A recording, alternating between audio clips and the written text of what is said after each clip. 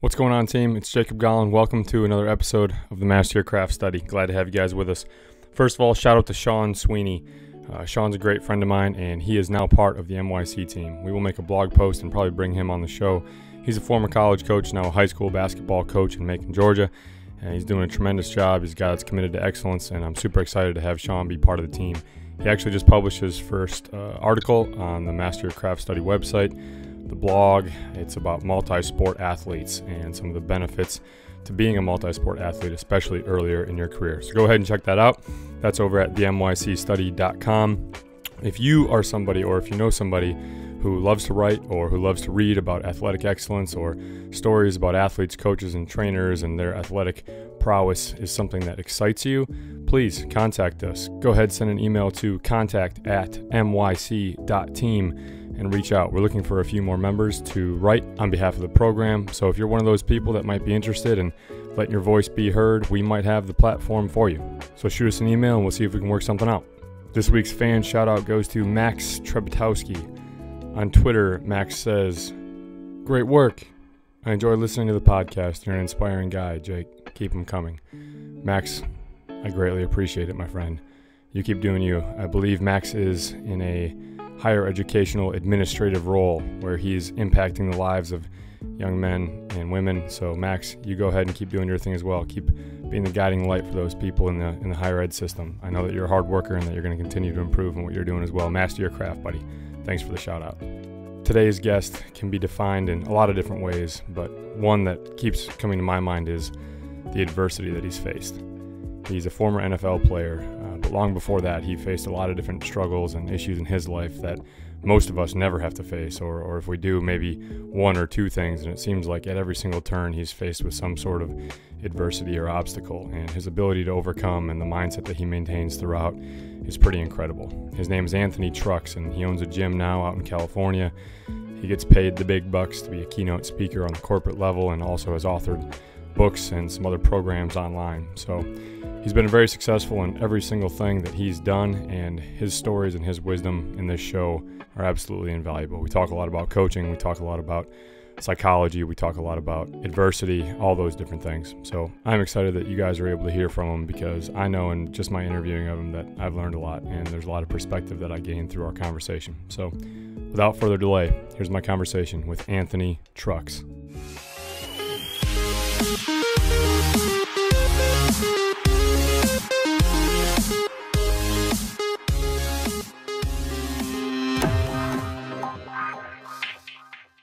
Anthony, welcome to the Master Your Craft Study, man. Thanks for coming on. Oh, man, thank you for having me. I'm looking forward to chatting. Well, tell the folks a little bit about what you got going on right now. Man, right now, it's funny. I think we all have these moments in time where we're shifting, like you were just talking about shifting and transitioning. And for me, I'm actually in the middle of a really big shift. I had a mastermind last week where I hung out with like Lewis House, Trent Shelton, Brendan Burchard, Dean Graziosi, Jeff Walker, like these amazing minds. And they challenged me to actually shift my entire brand of Trust Your Hustle to something different. Because I'm a hustler, like I'm a sports guy. A lot of us athletes get that. You drive, you grind, you grow. But they're like, and which you'll probably hear about throughout my life. Like I grew up through a lot of craziness. I was, foster care, adopted by an all-white family, sports in and out of that, my marriage, having a kid as a teenager, like a lot of different identity changes and shifts. And so what I'm working on now, literally in the middle of it, is kind of come up with a name for my program and my whole new coaching direction, which will be based on teaching people how to address the shifts of identity and life as they go through it. So something happens, who am I now? We leave sports. Who am I without sports? Who am I without my kids who went to school? Who am I without this career I thought made my name and I got fired, right? How do we navigate those things either reactively or proactively better? Yeah, that's awesome. Well, in researching a little bit about you, Anthony, it came to my mind that you were probably one of the most experienced individuals that I know in the field of adversity. It just kind of seemed like every couple of years or even less than that, you were having to face some sort of adversity that most people would only have to face maybe once or twice in a lifetime, and you've gone through a ton of them. We're not going to touch on all those things, and I know that a lot of these are probably things that are near and dear to your heart, both positively and negatively, but talk a little bit about, some of your early foster care, and then as it relates to finding football. I believe it was age 14, you said, when you started playing. And you man. you talked about like the freedom and purpose that it gave you. Talk about that. Yeah, I mean, we're all searching for something that makes us feel like this is what we're supposed to do. Like that thing that anchors us to it. And for me, it took a lot of years to get there. So I was put in foster care at 3 years old by my mom. Me and my three siblings were. And so I pretty much started where a lot of people end up at some point, which is like lost, emotionally feeling like you don't matter, like nobody cares, like, just you have no idea what to do. And you're totally just in a free flow, like a leaf in the wind. I went through a lot of different craziness from, starvation and beatings and craziness as a kid. And then I finally, at 6 years old, got put into the home, which is my family now. Like I had mentioned earlier, like I'm adopted by an all-white family. But that was a unique dynamic to deal with, showing up places in, 1986 and not fitting in, we'll call it. And being kind of like that weird oddball kid. It was actually 89, I want to say. And it wasn't like a non-diverse area at the same time. So you had a lot of stuff growing up. And then at 14, after just years of missing my real mom, because although you're in foster care and it's not like, your mom's not a great person, you just want to go back with your real mom because normalcy is what we seek.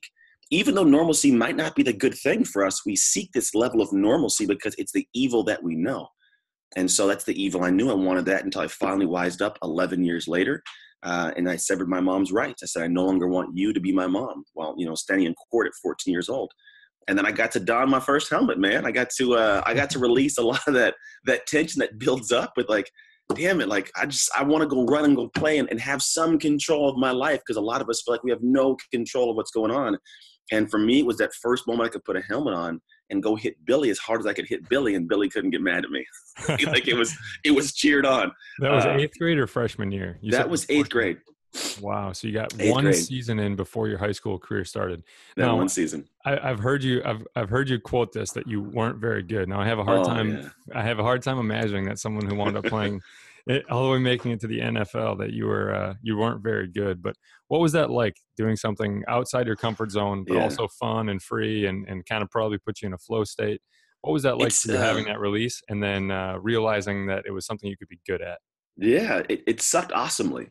It's like one of those things. We all have something that we really want to do, and we have this passion to do it, but we usually suck in the beginning. Like we're trying to figure it all out. Your podcast, you wanted to do this, podcasting, right? I'm not saying you suck now. I'm saying, but and you probably started, it was like, man, I don't know what to do. It's just going to be tough to navigate. Maybe your first interview is kind of like, what do I say? Yeah. But then now you're smooth flowing, right? And I think what happens throughout our life, what happened to me was, you start this thing, you love this thing, and then what happens is it gets hard and you have a decision to make.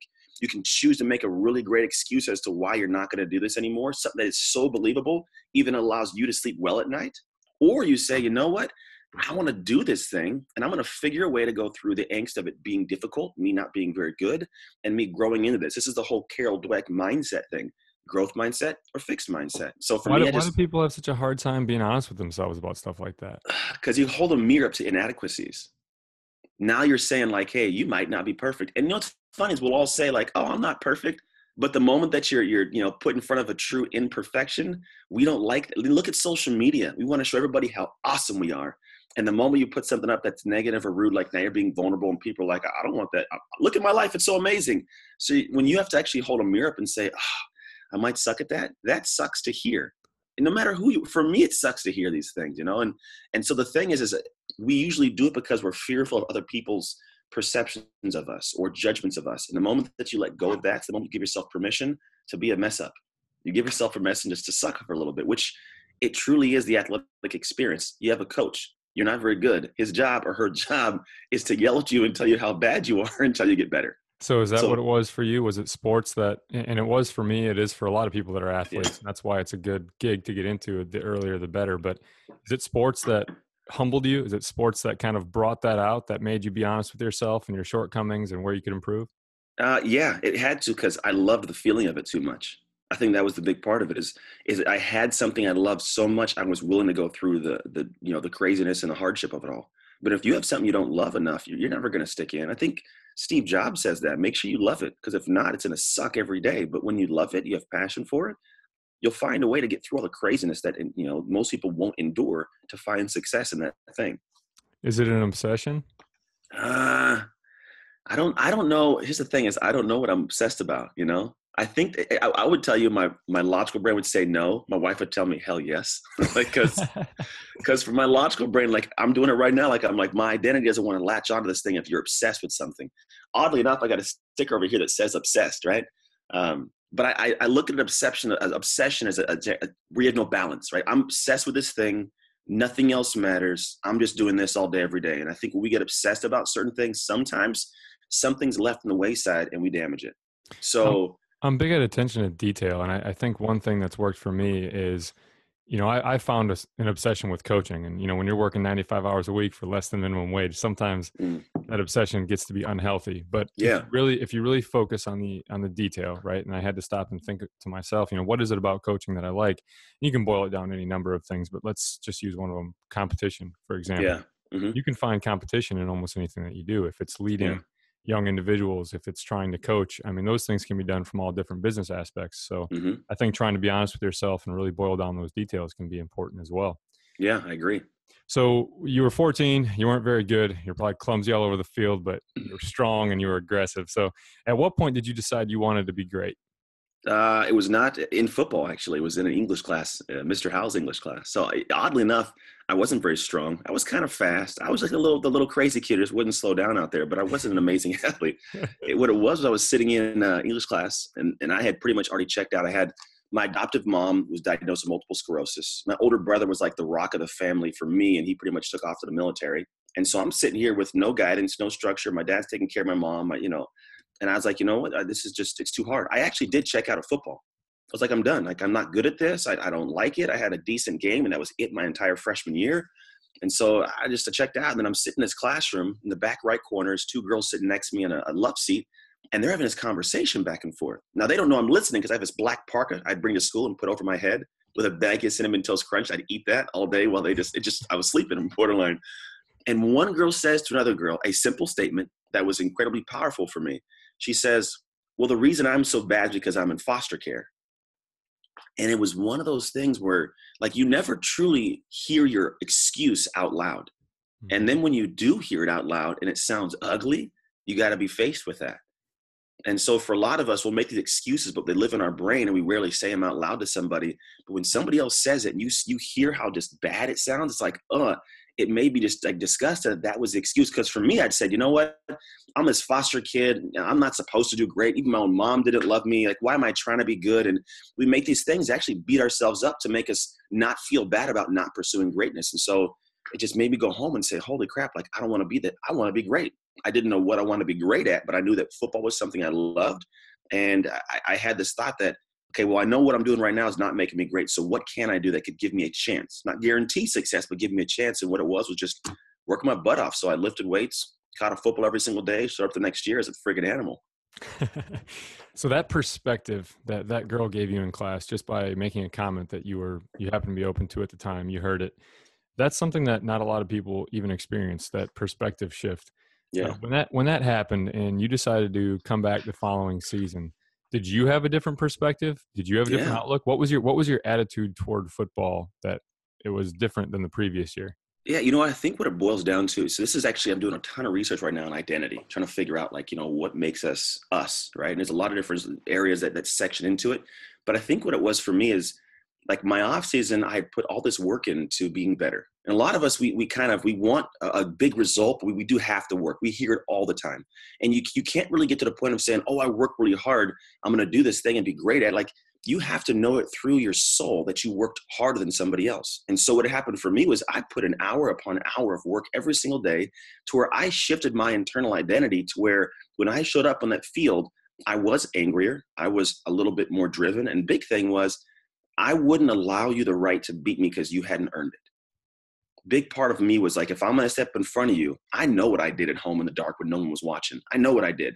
So when we're out here right now in the light, you don't have the opportunity or the right to beat me at this. And that was a different perspective I applied. And it shifted my identity to being the guy from, like, I kind of suck and maybe do I deserve to be out here, to no, this is my field. I own this. I'm going to show up. And it was that shift in me that drove me to do, like, everything else in life, college scholarship, NFL, gym, all this craziness I've been doing lately. That all came from those moments in time. And as, 15-year-old kid. I love that. I'm big on self analysis. And I think that analyzing your own identity at any point in your life is always healthy. It's hard to do. And sometimes it's kind of a slap in the face, but it's usually always healthy. Mm-hmm. I think for you, Anthony, you faced that earlier than a lot of folks did. And probably just because of the life circumstances that you were put into. Uh, what other areas do you think people could have that same experience? Obviously, for a young athlete, it could be from their coach, but why are so many people not in tune with that until they get older? Because we're not forced to do it at a young age. There's always that thing if life is early, easy early, it's hard later. If it's hard early, it's easy later, right? Most people, sports are a good veil of protection from the real world sometimes, especially when you play off into college and in the pros. So you're not living in the real world for the most part. I mean, you might have had a hardship as a kid. I'm not taking that from anybody. I grew up poor too. I wasn't all of a sudden as family, we had money. Like I grew up real poor still. But for me, I always had the veil of like, okay, if I show up and just do my academics, like, I'll take care of school and I have that little bubble there. Then I got sports, like for most majority of the day, I'm doing something. And then into college, same thing. And so I think what happens for a lot of us is we get out of sports and now we're slapped in the face with this real world of like, holy crap, who am I without this sport? Like if I'm not the basketball player, like who am I when I go home? Like I was the NFL guy. When I lost my career, like I go home, it's no longer Anthony, NFL Anthony. It's just, oh, Anthony, the dude that used to play. And it's a Yeah. weird shift of like, who am I? And so when we're faced with this as athletes, that's a hard thing to figure out because there's this ego we've built up. We've had to have for our sport we played, and now it's useless. Now, what do? We go home. There's a little bit of shame because I ended my career early, and I told everybody I was going to play forever. Now I got to eat that. Now some of us we do plan for it. Like, hey, I know I'm not going to play in the pros. I'm going to get done with my career, go home, get a job. But even then, now we come home and we have to figure out, okay, well, everybody, I don't have a schedule for myself. How do I keep a schedule when it used to be held for me? That's right. How do I take care of making sure I'm doing the right work? Because we're also used to doing, for the most part, the right physical work. Show up, here's my workout sheet, do my workout, do the practice, I head home. Well, now you got to go and be more self-reliant. You got to create your schedule. You got to make sure the work you're doing is right. And then all of a sudden, where we get lost, I think, is we do this work, and in the past, we could see it show up in ones and zeros on a scoreboard. I did my work, I show up, I won a game, I lost a game, finite. Whereas now the real world has no scoreboard. And I got to, like, am I winning? Am I losing? And that sense of just not completeness or not solidified in that solidarity, I want to call it. Yeah. Like it's tough to just sit with that. And so we go home and it's like, holy crap, this sucks. How do I get happy again? How do I get that same feel? And for you, you found a podcast. For me, I found speaking and coaching, and it's always different for every person. Yeah, absolutely. That's that same self-analysis, being able to figure that out. So you've had to earn it almost everywhere you went, Anthony. I read all about your story. For anybody listening, it's definitely worth going and checking out all of Anthony's stuff. We'll link to some of his websites and socials at the end of the show. But um, having to earn it everywhere you go is a lesson not a lot of people learn now. Do you get frustrated when you hear people talk about, or you witness people being upset or complaining about their shortcomings, downfalls, or things that they've not achieved, when Yeah. really they have only a small amount of themselves invested, or they really aren't trying to earn it? It's tough. Someone asked this question before. They said, do you give people blatantly, transparently honest information or feedback? And to be honest, you'd want me to say, yes, I do. I give it to them tough, right? Because most people take a pride in saying that, like, oh, I'll give it to them straight. But to be honest, most people are not ready for that.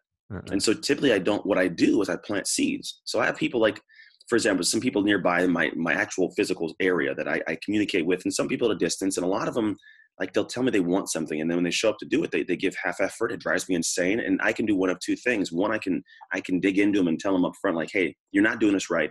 You're sucking at this. This is, it's not going to be something that's going to, serve you well.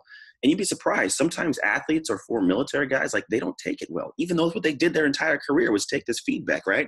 So what I've found is that as opposed to shutting somebody off, because the moment that I'm blatantly just, in on somebody, they shut off. They don't come around me. They don't want to be, they don't want to listen to me talking. Like they don't want to hear from me. And now I've cut off a tie that can help them get better. So what I do is I plant seeds.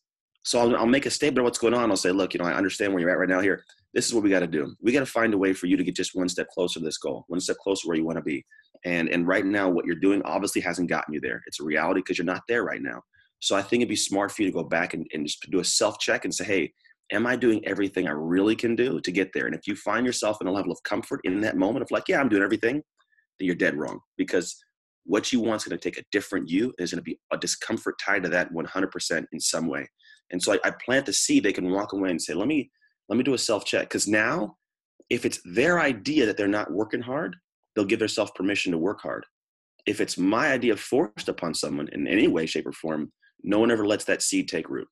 Yeah, you've got to start with why. There's a good book by Simon Sinek about that. If you Yep. you got to start with why. And I think that all good coaches probably have that trait. You can tell someone to do something, but it's definitely more the connecting of the dots and pointing out the reasons as to why it is you want to do something. We had a coach on here, Jason Aker. He's now the head coach at Oklahoma Baptist basketball team, and he talked about one of the first things that he established with his players, his new team that he was just coming into for the first time was, I need to figure out what it is that you truly want. Because most people are going to say, especially as athletes, you're going to say, well, I want to win.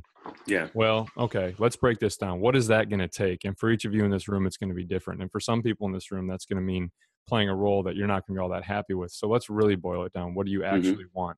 And that's a proponent of good coaching, is being able to connect those dots for people, because it's hard to stay motivated or to have a high level of effort and achievement every single day if they're not understanding Why they're working. Exactly. But and even if they know what they're working for, sadly, they'll still come up to the level of their comfort of work they're putting out. So what I tell people most of the time, I say your work ethic sucks. I don't care what, you can tell them whatever it is, but it sucks. And it's not that it sucks in comparison to the world, but it usually sucks in comparison to what you want, because what you want, you would already have if your work ethic was the level it's supposed to be. It's a common sense thought if you think about it, right?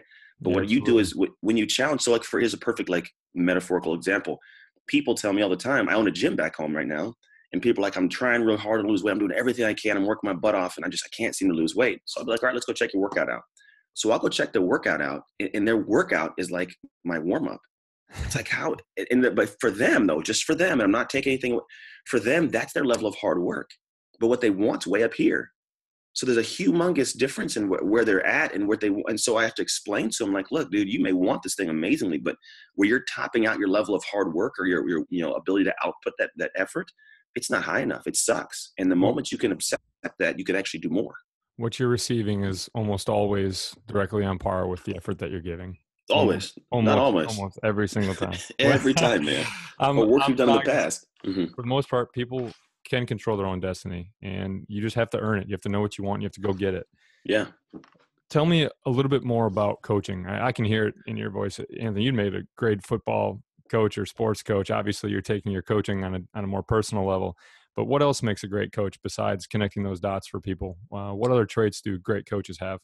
I think they have a level of being able to make other people be accountable to their own dreams, their own visions they wrote out. So I like what you said is, everybody's have to tell them what they want. But the problem is some coaches, they want to be liked. They don't want to be disliked, but what we're really looking for is love and respect as a coach. I think it's same as parenting. I'm a parent. If you want to call it coaching, it's coaching every day. It's what I'm end up doing. But what I realized is a lot of coaches will have somebody, do their thing, and they want someone to like them so much that what ends up happening is they don't push the person when they need to be pushed. They don't become the coach they need. They become the coach the person wants. And the coach that somebody wants typically won't get them where they want to be. It's a weird kind of concept. I'm sure you get it. And so for me, one of the big things I do is I make other people create the vision where they want to go. The reason why it's done that way is because you will protect what you create. If we create this, if me and you create this together, or you create this, now it's your idea. And it's your ability to go forward in that. This hurts relationships when people try to make the other person do something, as opposed to realizing, hey, what do they want? And then if you can help somebody stay close to their vision, use that as the push, now it's much better. So for me, we create the thing together. So you're engaged, you're bought in. And now my job is to point out when you're not going in alignment to that thing. And that's pretty much it. You fight harder for your own dream. Yeah. If I tell you, my son plays football now. He didn't play for 3 years. He's playing at a local high school now, De La Salle.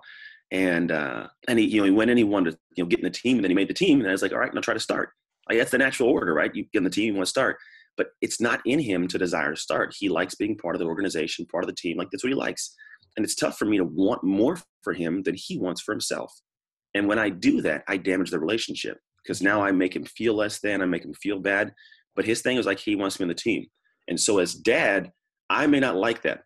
But at the same token, he's getting what he needs out of the sport. He's understanding how to be consistent, how to be accountable, how to be responsible, how to show up on time, how to prepare and be ready. Those are the real things sports teaches. You don't have to start to get those things. That was me trying to impose my thoughts on him. And so as this perspective as a coach, if he has a desire to do something, all I got to do is say, hey, show up on time to practice, do your work at home, do whatever you committed yourself to. I'm going to hold you to that standard, but I can't try to push him out of the standard if he doesn't want to be out of it. Yeah, it's got to be his dream. Well, Yeah. Anthony, I want to come back to family here in a minute, but before we do, I want to stick to coaching on just one more Yeah. question. So, Oh yeah. when you talk about where you've learned to be a coach from, or the experiences you've had that have helped you to become a better coach, who are some people? Give me some examples that are mentors. Like All the what have been your biggest moments and lessons from other people or other folks that have taught you to be the coach you are today? I think it goes back to high school. The first guy was named Tim Manley. Tim Manley was this guy that he's pretty much a yard duty guy. Yeah. Campus security, I think it was. And it was funny because at this moment in time in high school where I was just trying to navigate football and do my thing, and I was getting in trouble. I got arrested for doing dumb stuff in the middle of the night. It's in my book if you guys want to go read that. And he was one guy. He sat down. He said, "You know what? Even the principal doesn't believe in your ability to succeed, but for me, I'm gonna sit you right here, right now." And he actually was driving me in his little golf cart. He's like, "I can see you playing in the NFL someday." He's like, "I don't know how it's going to work out," but he said, "I can see you doing that, man." He's like, "You have the mindset for it, the drive, the athleticism." He said, "I want to see you there." So it was one person just telling me that they believed in something I was capable of doing more than I even saw. And so as a coach, sometimes, yeah, you want someone to have a big vision for themselves. It's got to be their idea. But if their brain isn't set to think at the scale it can, you can also open up their mindset to let them be aware of what you think they're capable of. Can Because stretch their dream. yeah, then now that can still be their dream, but you're not saying you should play in the NFL. You're saying, I can see you there. Yeah. So when he paints the picture, now I can see that same painting. And it Positive opens it up. reinforcement. Yeah. Positive reinforcement. Then my college coach, man, he was a hard dude, man. He was a hard nose. Oh, to be honest, I hated him when I was there. I hated knowing he was in town when he was in town in the off season. Like, what's his name? His name's Don Pelham.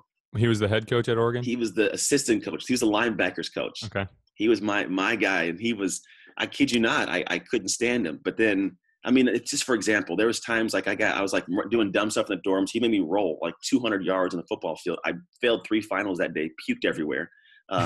If we as linebackers had to be, like, if the team had to be there at 12, we had to be there at 10. If academics were due on Friday, we had them done by Wednesday.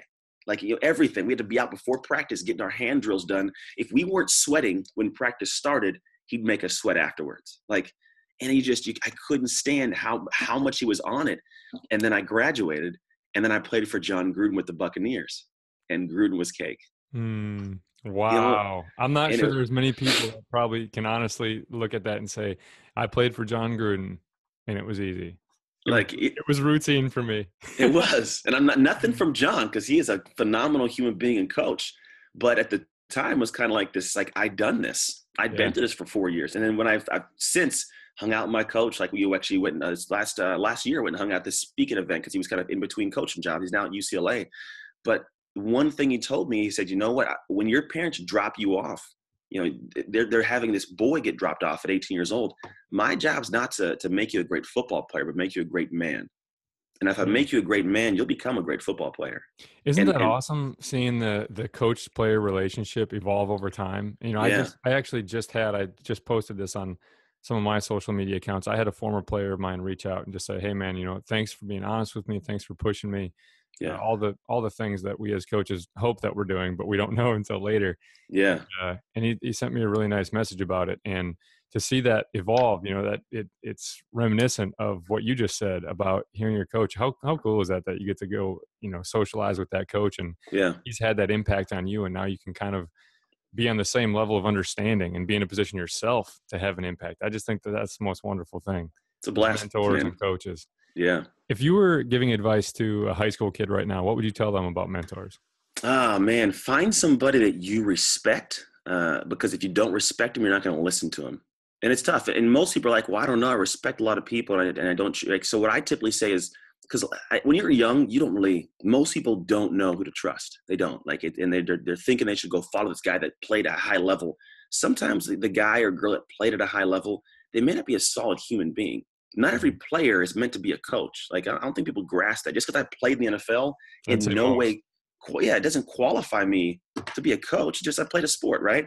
So what I think high school kids should do is just trust your gut. It might be a teacher. It might be another student that's a little bit older, like that you've seen do some things you respect, but it's got to be somebody you respect and someone your gut feels actually cares for you, like your gut. Because I think if you can just like settle it, like who listens to me when I talk? Who reaches out just to say, hey, how's your day going? Like, who just taps in and makes me feel warm and comfortable? Like you find that person and it's somebody you respect, it's doing something greater. It might not even be in sports. It might be like a teacher, the English teacher, who knows? But you find one person, just talk to them. Hey, is it possible I could, stop in here and have a lunch with you once in a while or something? And a mentor doesn't have to be somebody you're like saying, hey, mentor me. It's just someone you develop a relationship. And then when you have problems, you can come to them and that person can tell you how they would navigate that situation. Let's shift gears now, Anthony. Let's talk. I like shifting. Yeah, let's talk. Let's talk about family here. Yeah. So, yeah, and I keep referencing this. So those of you listening, you need to go read Anthony's bio and just kind of see what I'm saying when I say that he dealt with adversity. But between your adversity and your football career, the lessons that you learned and the perspectives that you gained during that time are now for you at this point invaluable. Yeah. How are you planning or trying or hoping to have some of those values instilled in your children, knowing that they're probably never going to have to face that? Or even with the football stuff, your son, if his dream is not football, he's going to have to learn it elsewhere. What do you do as a parent to try to help assist some of that? Yeah, I mean, as a parent, it's honestly a hard question. I think a lot of people are trying to figure that answer out. I don't believe I've figured it out completely, but I have my way of doing. My wife and I have our way of doing it. The thing is, we don't rob our kids of their hardships. A lot of people want to make life easy for other people. Like, I'll take care of this, I'll pay for this. And then what ends up happening is they are all of a sudden dropped into the real world. And when we're younger, we want that. We want the easy road because it feels good, right? My son all day, if he didn't have to ever work a little bit and do chores, he'd love that. Let's be honest. But then if I do that, I'm robbing him of the hardship he needs so that when he gets later on, like 18 years old and is off to college, that he doesn't fall apart. Like that, if you're a person who's listening and mom is hard, dad's hard on you, it's not because they don't love you. It's because they actually love you enough to say, look, I'm trying to prepare you for this world that's going to eat you alive if you get into it unprepared. That's right. It's like dropping your kid into a dark forest with bears with no flashlight and no pack. Like that's what's going to happen to you. You're going to get eaten alive. I think it's important for us to remember too, as adults, to be honest. I mean, I think that we can really easily fall into routine and into our comfort zones as adults. We can all sit here and point to the obvious situations where a child is being coached or mentored or parented by someone who's being tough on them. That's good for them. But we need to remember that as adults as well, that when we're thrust into a situation that we're uncomfortable with, even though we know the outcomes may or may not be positive for us, the lessons learned are going to be important. We've got to maintain that growth mindset like you talked about before. Yeah. Anthony, I'm going to say one word everyone that comes on the show has to say, or whatever their comments are. You can tell me a story, you can define it, whatever you want it to be. But go ahead and speak to the word grit. Grit. Ooh, it's a good one. Actually, there's some studies out that show that grit is the determinant between success and lack of success, oddly.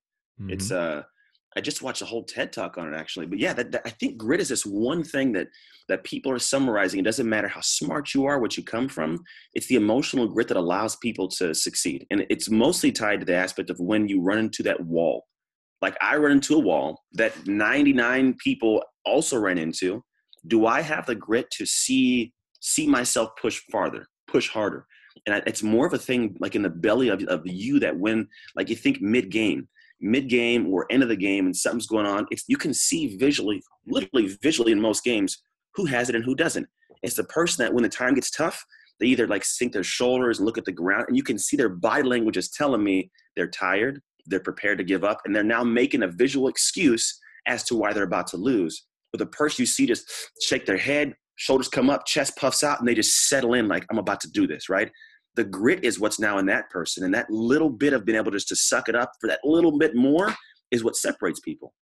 And so grit's this thing that literally you have to find a way to get or to dig deep and develop. And it's not incongruent with anybody's personality. The problem is most people who haven't done that, they know they probably should settle in, dig their feet in and pop up. But if they've never done it before, they might look funny to other people. Yeah. How do you coach it? How do you coach it? The big thing for me is I say you got to put the mask on. Like for us, football, when my helmet went on, different dude. Troy Polamalu. I play with Troy. If you know Troy, He was an animal on the field. Literally, that's understatement. The dude was like Thanos out there, just murdering folks, right? Just savage. He was so crazy. But off the field, the dude was like a saint. So nice, so pleasant, so respectful, so quiet. Like you wouldn't even know like he played football. And then he switches it. And I think that's a perfect way to explain, like, you don't have to be different as a person. You have to be different in certain situations. And so in those moments, it's completely okay, accepted and appreciated for you to say, hey, this is who I have to be in this moment. It's not a different person. It's a different quality of that same person. And I think when you can get to that point of developing that grit by getting out of your self-conscious, like, what if they see me differently? I'm not used to doing this. It's not me to do that. The moment you start saying like those kind of things, well, the problem is what you want, you can't ever get. You're going to keep it at arm's reach because you're thinking that I have to be something different to get that. And you do. You do have to be a little bit different to get that. Or you can make an excuse, stay in this place and keep it at arm's reach, but it's your own arm keeping it away from you. Yeah, you got to earn it. It's up to you. Personal responsibility. It's a rarity these days. Well, Anthony, we just got a few more questions because I know you got to get to your. I'm good. I got 22 minutes, so we're still good. Well, we got a couple more here. Maybe some of these are ones you go off on a tangent on. So I'll cut you off if we do get close. I got my all right. Here. Sounds good. I want to know about you opening your gym and what sort of parallels you can draw between what you learned as a football player, personal coach, and how that has helped you be a better business owner. Holy crap, man. Yeah. So the gym for me was a microcosm of the world. So here's the thing. You get done with sports. You come out of sports. Let's say I played, as long as I played, I was now 10 years behind my peers in the real world, we'll call it, right? I don't have any job skills except for running really fast and hitting other people. Can't do that in the real world, right? So now I got to figure out, well, how do I become successful in this real world that doesn't put my skills on a pedestal anymore? It might get me like a job interview, right? But it doesn't allow me to be successful. These people have been doing these actual skill sets for a decade now. I'm behind the ball. So I got to show up and say, okay, what do I do? Now, when I say a microcosm, what that means, it's like a small world. It's a small little bubble that allows me to kind of have like my own world inside of that. So if you think about the real world, there's human interaction, there's hardship, there's navigating common relationships between coworkers and my relationship at home. There's dealing with other people in that same world. There's dealing with the business aspect to it, the health aspect to it, right? There's all these things going on in this gym business. And for me, when I first opened it, like that was my little microcosm to catch up to the world.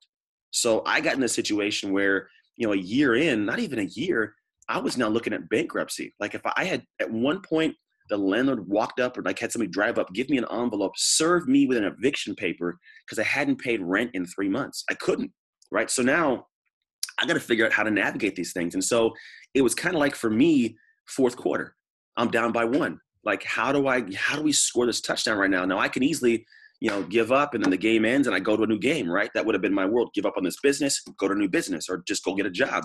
But I buckled down. The grit came out, we talked about. And I think that was the kind of the merging of like, here's a sports world that I know real well. And what we can do as athletes, when we can tap into this, it's so powerful. Even non-athletes, the intangibles that we have from our past experiences, when we can really pull those out and dig in, we can, as athletes, to be honest, you can dominate the world. Because if you never give up and you never quit, your brain is literally wired to find out how to move quickly and win. It's what we're wired to do. Like, okay, now it's the middle of like the end of the fourth quarter, the pressure's on, and most people crack under the pressure. But when you can get to that point of like, oh, I've been here before, let me figure this out, you move quicker, right? And so for me, I moved quick and I was able to navigate that. So 2 weeks later, I still at the gym. 2 months later, I'd increased the revenue from like $7,000 a month to like $20,000 a month. I actually moved the next year to a bigger facility. Like I went from a point of where I was literally looking at bankruptcy to balling. Like the gym was moving, everything was grooving. And it was solely because I navigated the pitfalls of the current business. Now, along that same journey, I had people steal like $12,000 from me, from trainers that had been there kind of starting it out with me. I lost my relationship, my marriage in the middle of doing it. Like I was so busy at that gym. I was obsessed with it that it damaged my relationship. I lost my wife, my kids. It was all a complete separation. I dealt with people that were, clients of mine that had shifted gyms, like so you had to deal with betrayal and an aspect of like people that were in like, close to you. My health, I was in the worst shape of my life while I owned a gym. It was the oddest thing, right? Like you think we sit there and hang out. No, I'm trying to get other people in all day long, and I'm That's right. drinking Gatorades and eating candy to keep my sugars high to keep going, right? Oh, be And careful. so, There's a lot of players and coaches who think Gatorade's still the healthiest thing you can be drinking. oh, stop it! No, like the thing is it's just not enough time. Like your brain's always in sprint mode. That's what it is. You're always in sprint mode, and then what happens is you find out that you've been sprinting in the wrong direction. That's what happened for me. Course I was correct. always moving. And so when I got to this point of like, holy crap, I got to figure this out. Like most of the things that we're working for, because you ask a lot of guys, what are you working for? Provide for my family. Like, I want families first. I take care of them. But then when you're with your family, your brain's still back at practice. You're trying to get out, like you can't figure out how to shut that busy itch off to just be present. And so everything you're working for, you're actually damaging because you're not working correctly. And Right. so for me, like I lost everything just so I could realize how much it meant to me. And I had to stop the sprint. It didn't mean I couldn't go as fast though. Because you think about it, efficiency is what creates the ability to run faster longer. Our lives are marathons. They're not sprints. They feel like sprints because there's deadlines, but we're looking only at the short distance, not the long term. And when you can look at the long term, you can say, cool, if I can just, keep a little bit of balance here and do this, I'll make the short sprints still phenomenal. You might even do better at them because you're more rested. But then you start taking the time to be away from it and just focus on what you're really trying to focus on, family for a little bit. It makes your life like easier. Like you don't have that busy itch inside and everything's organized and balanced. And so that was what I learned in the gym, was how to just figure life out. Yeah, a lot of coaches could benefit from that. There's a really unhealthy life balance. I'm not completely ruling out the idea of going back and coaching hoops again someday. I really enjoyed it. I won a national title my first year. I just kind of had to reevaluate everything that we were doing. But both myself and the staff that I were on were some of the hardest working people I've ever been around. Yeah. But my personal life took a tremendous hit. I was losing my mind. And I think that there's a lot of people that don't understand. Balance doesn't mean that you have to slow down. Balance is all about perspective. It's all about where you're attributing your energy and where you're attributing your thought and being present, being in the moment. Another podcast guest we had, an excellent speaker as well, Alan Stein. He talked about, and I know he made sure that he didn't take credit for the quote, but he talked about be where your feet are and how important that is. Just be present. That's really good. I like that. My coach said, be where you are when you are. So you tell me all the time. Yeah, that's really good, man. I love that. People have such a hard time with it. That's why, especially with the world of attention span decreasing that we live in now, that's why it's so important. So many people are getting into mindfulness and meditation and stuff. And I think a lot of that is because we're just having a really hard time being present in each moment. So we got to practice that now. It's another skill we've got to work on because it's not natural. Yeah. And like you said, you got to know why you're doing it. I think a lot of people, like, let's be honest, coaches, especially football, like, I'm not with that stuff. Like, it's just, it's not me. Like, you literally get these alpha dudes. But at the same time, these alpha dudes, they cause problems. And if you're coaching other people, young men, they're watching you not only in how you coach them, but how you live your life. And so if you're genuinely trying to help other people develop and grow, whatever it is, you got to grow you first. You can only grow somebody to the level you've grown yourself. And if you don't want what your life is for the people you're working with, you got to change parts of your life. It's like, it's your duty to do that. So for me, like I don't do this, what I do in coaching people, without working on myself steadily. I got books up the yin yang, like I'm about to start this book called the I Ching, right? About change and shift. Like I am not going to get in the microphone and talk to you without working on me heavily, right? So as coaches, if you're going to have a platform or a microphone or something where people are listening, damn it, your duty is to better yourself. It's the only way you can better those other people. Yeah, absolutely. I love that, man. That's phenomenal. I'm going to have to come out to California and get a workout in the gym. Come get it, bro. We got something called Game Time Training I made up here. No, I really enjoy this conversation about talking about your business because I think it's just a whole nother line of coaching. Even for example, you talking about what you struggled with as a gym owner and you being so honest and upfront about that. I think that makes me feel like the training that you had as a football player and being comfortable at the end of your rope is what has allowed you to be a better business owner as well. Just hearing those stories just screams success. I mean, those are the things that people down the line, once they've built something that for years has had a lasting impact on people, there's always stories like that. And there's always that response to that dealing with adversity. Yeah. Anthony, talk to the people about what some of your latest is. And I know you said it's going to be shifting some, but right now it's trust your hustle. What Yeah. is what's the vision right now? Where are you going with this? Where are you taking all Yeah. of these lessons you've learned and things you've worked on and Putting them headed? in. Yeah. Well, if you think about it, so Trust Your Hustle has been my brand for almost 4 years now. And it's not to say that it's gone. It's not disappearing completely. It's more so getting tucked under something that I think has a greater relevance to the life that we live, right? So Trust Your Hustle conceptually is saying, look, if you want to get something, you have to work for it. If you don't trust in your ability, you won't give full to it, which means you're not going to get anything as a positive result in the back end. So you got to trust your abilities, trust your hustle so you can work, right? That is the aspect. But then I was challenged by these guys who some of them own like $300 million businesses. And it's not to say that business and money is successful, but the traits these men have to get that is incredible. So I look at more of their human aspects than I look at what they've accomplished, right? And so for me, their challenge was this, which is where I'm actually shifting, right? So that's why when you said, let's shift gears, my podcast I'm going to launch, the book I'm going to write, is going to be called Aw Shift, right? So Shift. and it's the concept is life changes, and it's either going to be one of two things, like, oh, shift, yeah, let's do this, right? A great opportunity, or, oh, shift, what do I do now? Right? There's two sides of that coin.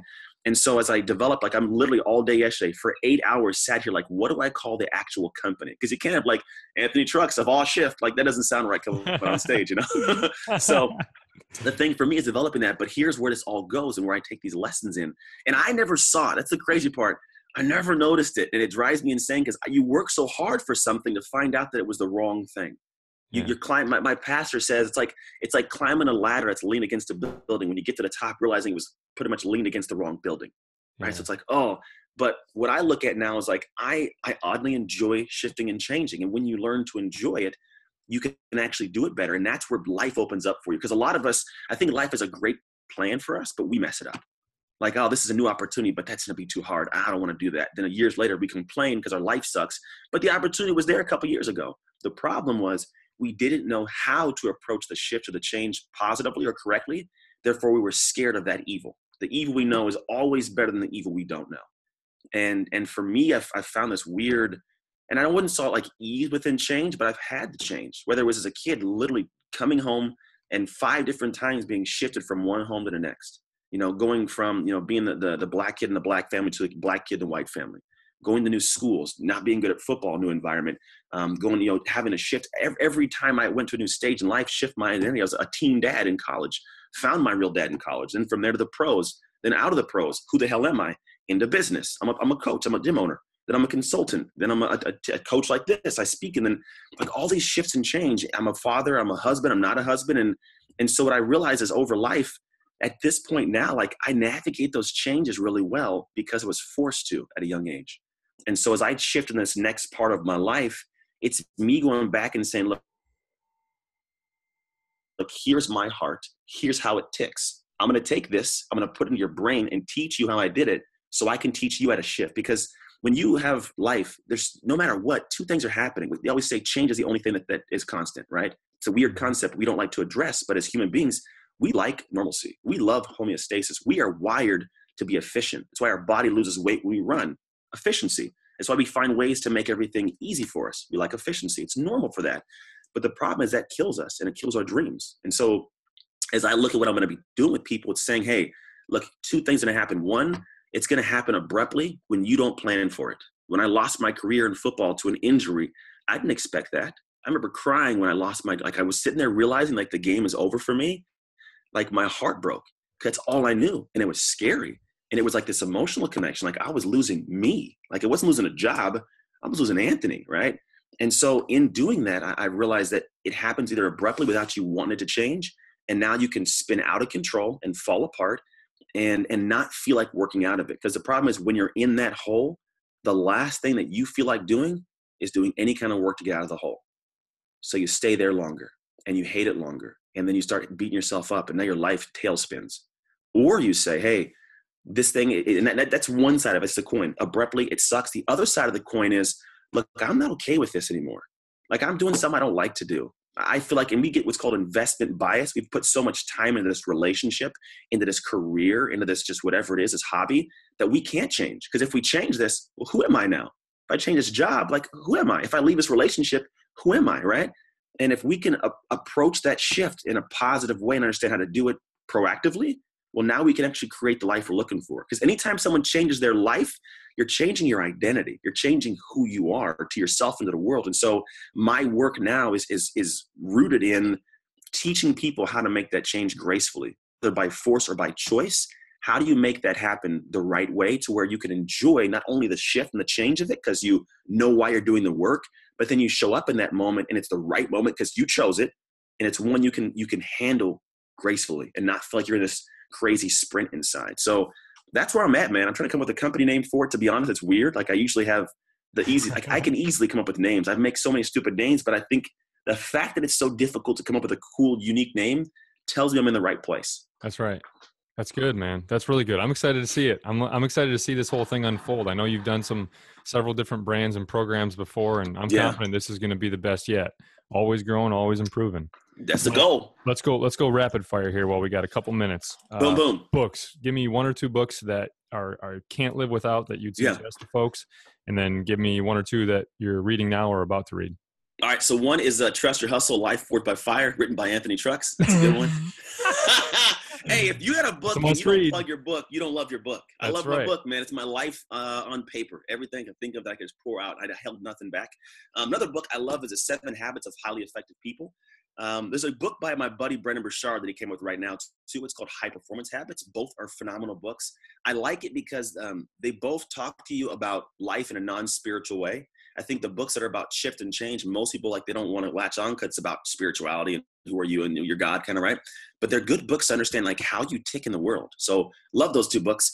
I'm about to read The I Ching, which is about change. It's a good thick book I got years ago, but I've never opened up. But now that I'm going into this world, I want to know all about that. And then one called The Ego Identity, which is by a guy named James Marsha. And it's actually suddenly college psychology students, I think that's the book that they actually go through and read. But I'm going to dig into that more so I can understand our identity and how it shifts. I think there's nobody right now who's really going into the work of explaining or teaching or guiding people in a simplistic way how to navigate life and your identity changes. Because any change you have in life is going to be tied to who you believe you are. Mm-hmm. Can I do this? Should I do this? Who I used to be, which that's the hardest thing I think is we don't realize it, but the reason we don't make change or don't do most stuff is because it's out of line with our current identity and who we believe that we are.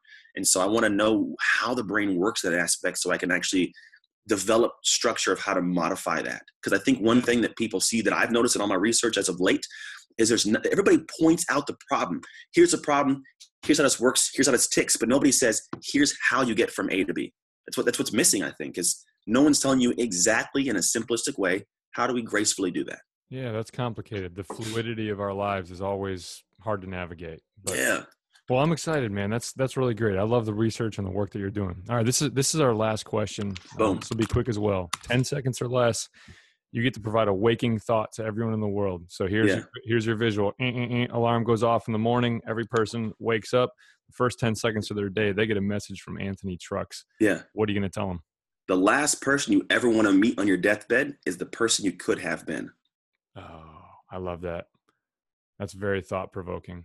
Anthony, I can't thank you enough for taking the time to come on the show. You got to get to your mastermind, and I got to get to editing this episode so that it can have an impact. There you go. It all works. This is a good one, brother. We'll have to catch up soon. Count me in.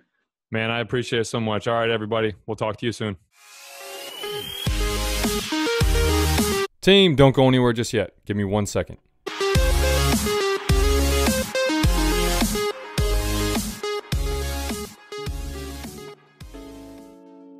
This will be brief.